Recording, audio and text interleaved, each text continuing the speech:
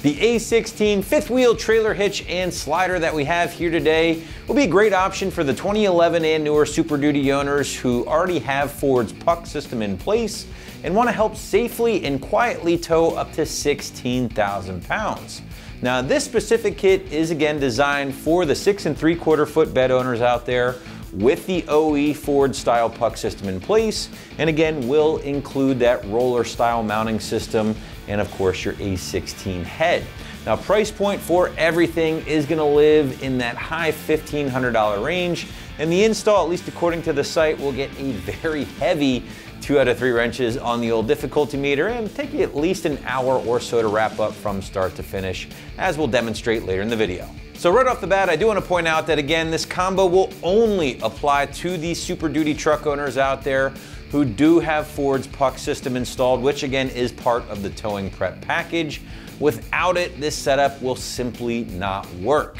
Now, also you want to bear in mind, guys, that the site has this listed for the 6 3/4 foot bed owners out there, as that's what the slider is really meant or designed for. Now, the purpose, of course, being the slightly smaller bed size Super Duties, you can essentially have the best of both worlds here with the slider in place, right? It's going to locate the hitch just in front of that rear axle while towing straight for the most stability, but will also allow that hitch to slide back 12 inches when tight turns or maneuverability is required, and that's going to help obviously prevent the trailer or camper from making contact with your cab. Now, as you guys can see, this is essentially 2 different products coming together to form a complete turnkey kit, which is capable of installing easily and towing up to 16,000 pounds right out of the box. Now, the first part of this kit will be the CURT 24,000 pound roller system, which is item number 16020. Now, this part by itself is capable of supporting up to 24,000 pounds of gross trailer weight and is compatible with a lot of CURT's fifth wheel heads. However, I don't want you guys to get too hung up on those numbers, because ultimately this package does include the A16 head, which is the number you need to pay attention to the most. And that, of course, is the 16,000 pound limit of the head itself. Now, even though the slider system over here can support 24,000 pounds, you are never to exceed the weight limit of your hitch or head. So just keep that in mind. Now, with that being said, this is great to point out, right? Because if you ever do need to up the capacity of the head, maybe you buy something a little bit bigger, you need to tow, well, you can certainly do that, right? And the slider will help you support something a little bit more hardcore, some of the other CURT options that we mentioned earlier. Now, as far as your construction and components are concerned, well, starting with the base or roller, you do have extremely burly steel. I'm talking ½ inch thick in parts here, finished off in a carbide black powder coat. The anchor system is a real highlight for me, as this is basically going to allow you to easily drop the roller system into the puck system into your bed, but will also allow you to easily and quickly remove it as well by just giving each anchor a quarter turn and thus unlocking or unlocking the roller in or out of those pucks. Now, granted, it's a little heavy, so you will need a friend helping you to lift it out of place, but it is possible to remove this thing in a matter of seconds, if not a minute or 2. Now, these anchors are also adjustable, by the way, which is going to help eliminate any of that chucking noise between the roller system itself and the bed platform of your Super Duty. Of course, we mentioned the roller aspect with this thing several times already, but that's all made possible thanks to the non-binding rod and roller system that's going to allow you to easily move the head from the tow position all the way up front, from the maneuver position in the rear here, while being automatically locked in place thanks to the clever design of the included handle, which I will demonstrate after we get everything installed. Now, as for the head itself, well, also made from that same heavy duty steel, finished in that same carbide black powder coat. And this is where the magic really happens, right? Now, don't get me wrong, the slider system is extremely awesome and very important part of the equation, but the head itself is really going to help contribute to things like that smooth and quiet towing experience we mentioned earlier, but also things like an easy hookup thanks to a couple of key features. Now, the head itself does feature an articulating torsion head design with a cast yoke, by the way, which will be key in helping to keep that noise and shock load to a minimum, while also making for a very stable pull no matter what you are hauling. And I think that's one of the key takeaways when going with a fifth wheel like this. Now inside the head, you're gonna find interlocking high strength jaws that completely wrap around your trailer's kingpin. And that's also gonna be important when we're talking about reducing excess noise or chucking. Now finally guys, the head does include 3 adjustable height setups ranging from 17.5 inches out of the bed to 21.5 inches tall. And that's of course gonna help you work with different rig and trailer setups and of course different heights.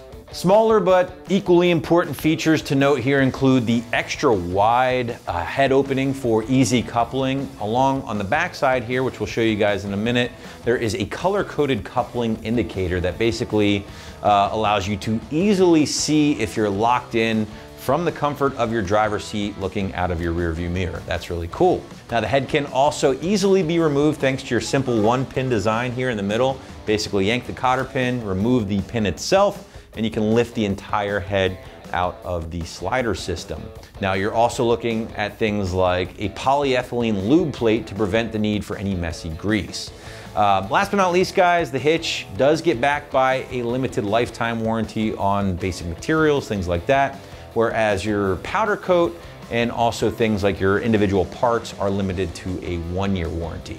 But now we want to show you just what it takes to get the fifth wheel slider setup in your SuperDuty at home. And just be forewarned guys, this thing is not light, not in the least. In fact, with everything here on the table, you're looking at just close to 300 pounds or so fully assembled. So make sure you have a buddy around to help you at least lift the slider portion in place. And at that point, you can then lift the head into the slider like we're about to show you. So why don't you come on out to the shop with me? Let's walk you through the job and give you a quick tool breakdown.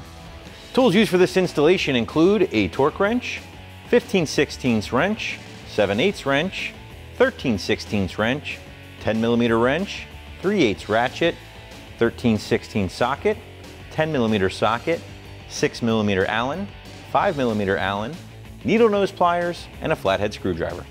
All right guys, getting started here, we have our slider system laid out on the tailgate. That way, once it's together, it's a short trip over to the puck system. And we want to make sure that the driver's side rail here has the green sticker facing the cab. Once you have everything situated, we can start with our assembly. First step, we're going to grab our locking handle system here, both sides of it, along with the included spring and the bolt.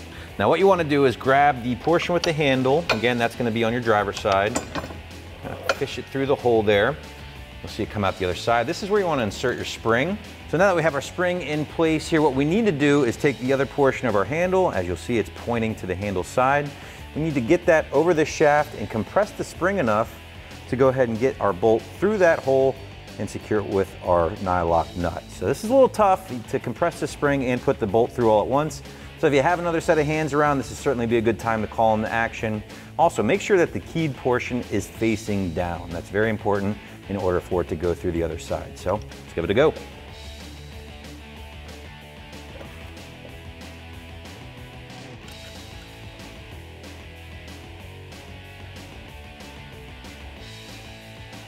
Once you finally get that bolt through, go ahead and grab your nylock nut. We're going to thread that into place and then secure it with our 10mm socket and wrench.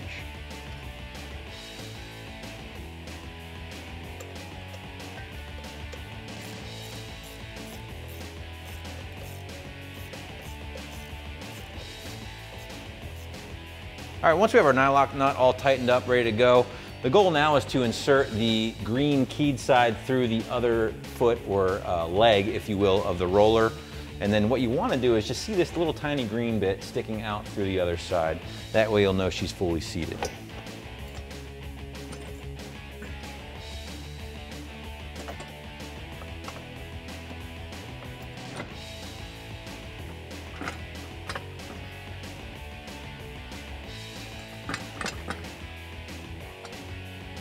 With our handle through the passenger side of the bracket, now we can grab our top cover here for the handle, and we're going to get this in place. There are 4 bolt holes on either side that we're going to be using these flathead Allen bolts. We're going to get those started by hand, snug them up, and then come back. We're going to torque those later.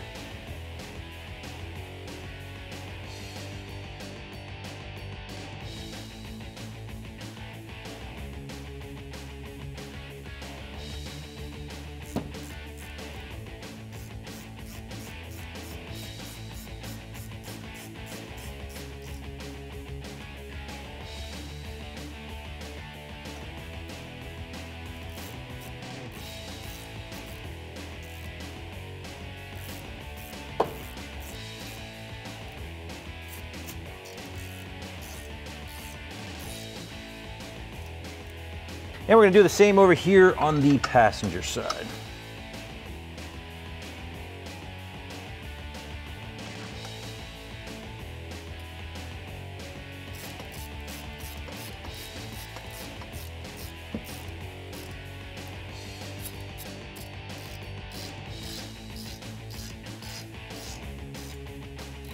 Next up, we have our two brackets that are going to go on the top and bottom here of the slider. We have our M14 by 25 mil bolts. I'm going to start with the bottom side here, get one in on each side, and that way we can kind of line everything up. Finger tight, and then we'll go back for the inner bolts. We are going to come back with a torque wrench and torque these guys down to 100 foot-pounds.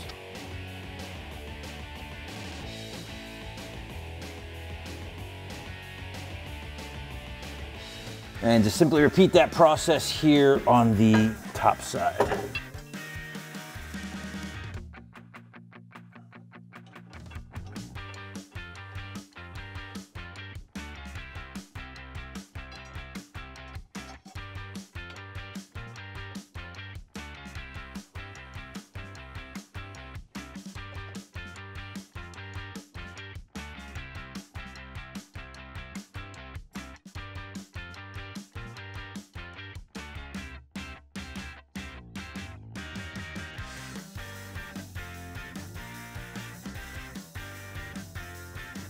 Now we're getting ready to actually lower the base or the slider portion into the puck system. So we're gonna prep ourselves here. We're gonna pop all the caps off on the 4 outermost caps. We're not gonna touch the center one because we're not doing a gooseneck trailer or anything like that. So we'll just leave that covered up, pop the caps here, and then at that point, we're almost ready to drop it in place.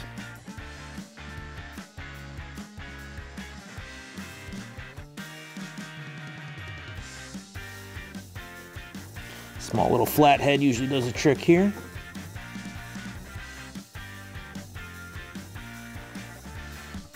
All right, and obviously we want to put these somewhere safe and sound. We don't want to lose these because if we ever do uninstall our 5th wheel, we can cover this up, prevent any dirt or water from getting in our puck system. So in our final preparation to dropping everything in, we need to prep our anchor system. So we're going to remove our pin.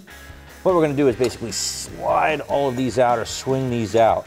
This is going to be the position needed to drop them into the puck system. And then once they're in, we're just going to re-swing them back and then basically lock them in place. Do that on both sides and we're almost ready to go. Same thing over here. Grab these and swing them out.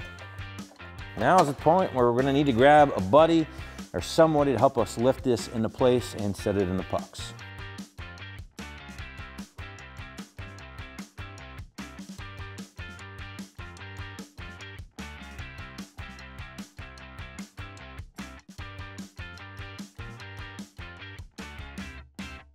All right, so now that our base or our slider is in the puck system, we're almost home free. Talking about these anchors earlier on, yes, they move very freely, but ideally you'd want a little bit of drag on them so it kind of pulls it down into the puck system.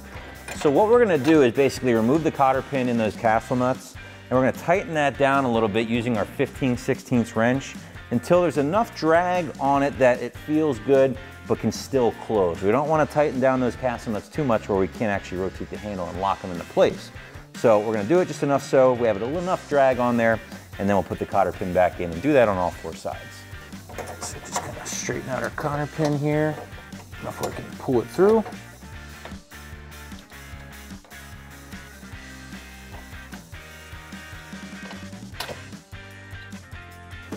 So again, just grab your 15/16, just tighten this up just a smidge so we can feel a little bit of tension. Yeah, there we go.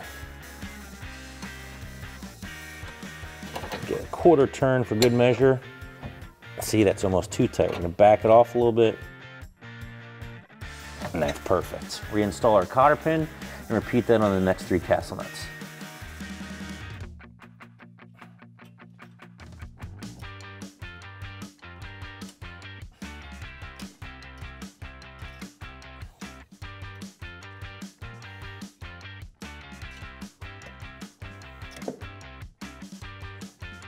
All right, I'm really happy with the tension on our locks here or our anchors. So our final step is just to make sure they don't go anywhere is to reinsert our pin through the handles.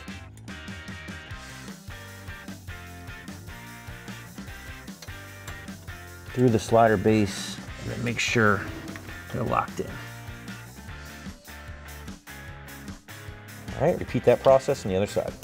All right, up next we have our head here. We're gonna set it into our slider, and then there are 4 14mm bolts that we will install and torque to 100 foot-pounds. But first things first, grab this. Careful, it is heavy.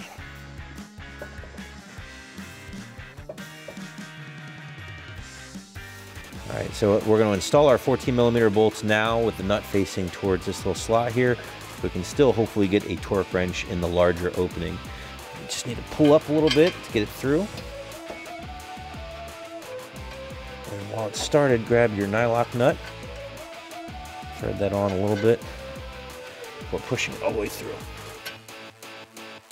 Now, for reference sake, this is essentially the lowest the head can be. There is 2 additional settings for something a little higher. So this is kind of a trial and error type of portion of the install, but I would just recommend setting it on the lowest setting first and seeing how you line up before making any adjustments.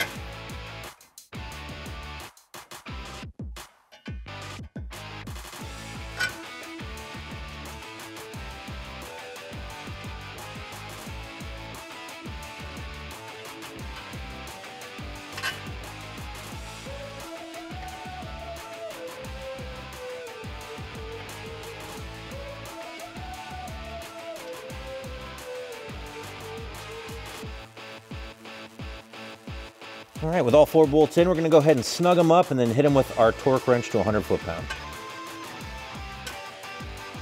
Now, in order to make my life and your life a whole lot easier, you can actually remove the head itself in order to get a torque wrench down in there and do your business.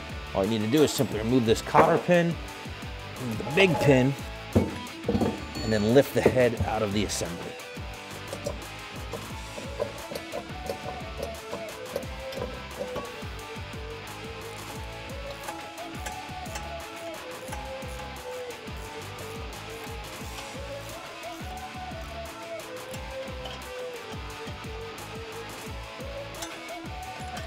You know, we're just snugging these up by hand first, then we're gonna go back and hit them with our torque wrench to 100 foot-pounds.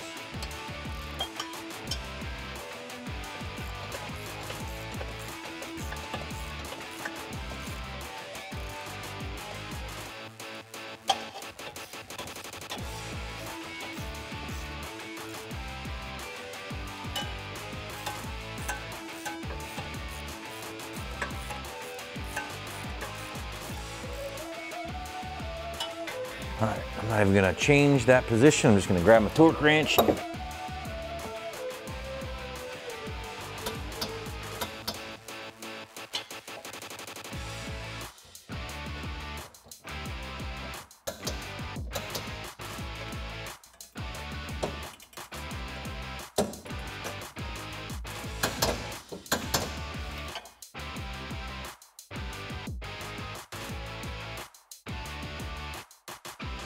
Next up, we're gonna do our 4 14mm bolts, again, also to 100 foot-pounds. Repeat this on the back and the front side.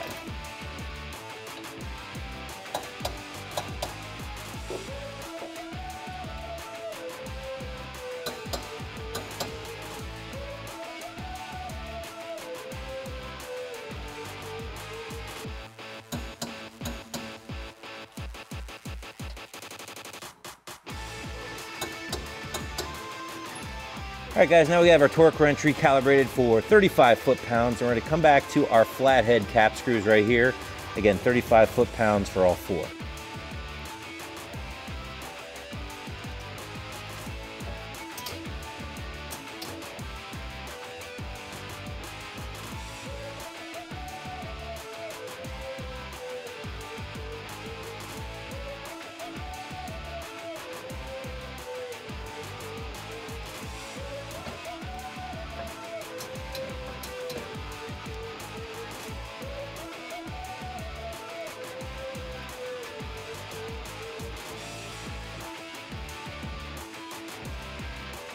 With everything torqued down, we can go ahead and reinstall our head.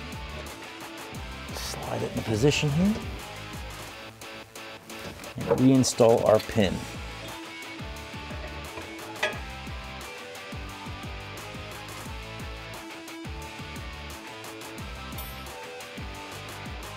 All right guys, we're just about home free here, but we still have one more thing to do, and that is install the handle on our head. In order to get started, we need to remove this pin first and get ready to slide the provided handle over the lever here.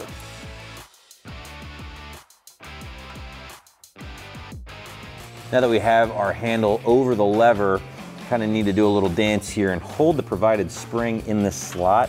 Continue to slide the handle down, holding the spring in place until you can get a bolt down into one of the provided holes.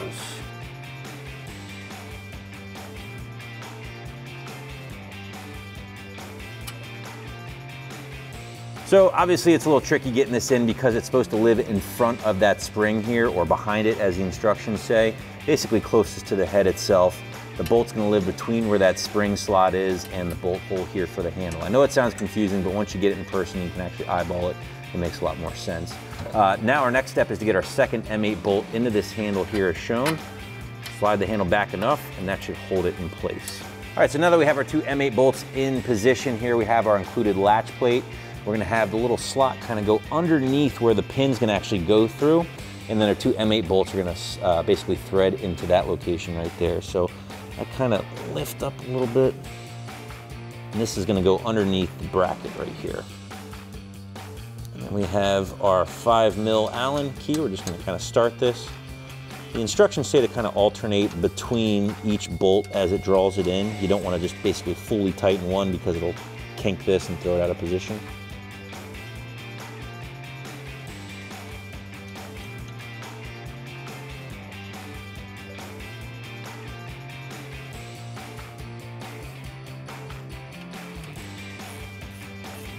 Once you confirm that it's going in evenly, go ahead and do your final tighten up with your ratchet and your 5mm Allen.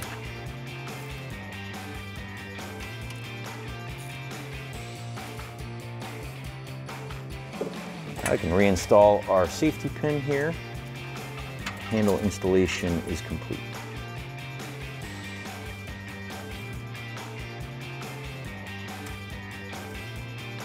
In order to reposition from towing to maneuver, go ahead and pull out your handle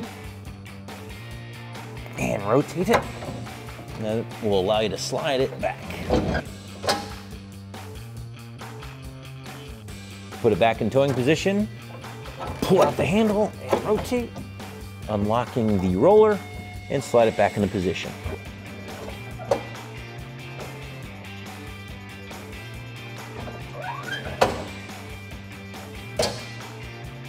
Now to ensure that the handle is in the locked position, you should not be able to see any red line. However, if you were to see the red line, such as this, then essentially your head is free to move around. So you want to make sure this is in the locked position when you're ready to tow or to maneuver, like so. Now in order to prepare your head for coupling, basically what you need to do is remove your pin here. At this point, that'll allow you to pull the handle out and slide back. Be careful because this is spring loaded. At this point, you are ready to couple. Now, coupling itself should lock the jaws around your kingpin, but if not, if you're ready to just do this by hand, simply repeat that process. Pull out, and this takes some effort, so push forward to lock your jaws back into place. Secure them with your pin.